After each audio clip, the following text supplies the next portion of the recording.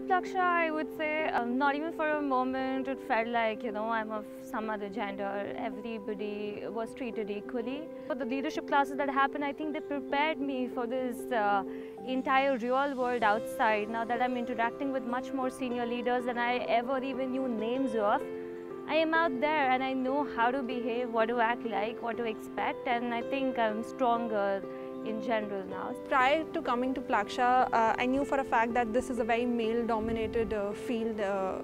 So when I came here, I've never felt different regarding the gender diversity part over here, because I've always been included in the groups. I've never been made to feel like different, and all the peers and all the people here have been very inclusive of me as a person. It gave me confidence to be able to work in tech and not be intimidated by, okay, I don't know things. Okay, I do know that, but I haven't been able to do it yet. It's been helpful because it tells you there is space for you. I come from a purely non-technical background, not even engineering. I'm literally coming from a pure science chemistry background.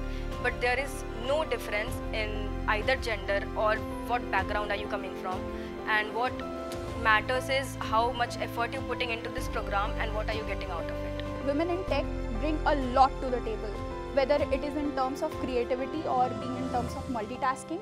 In my TLP experience, I didn't feel any sort of difference being a woman. It's an entirely inclusive program and I'm very happy about that.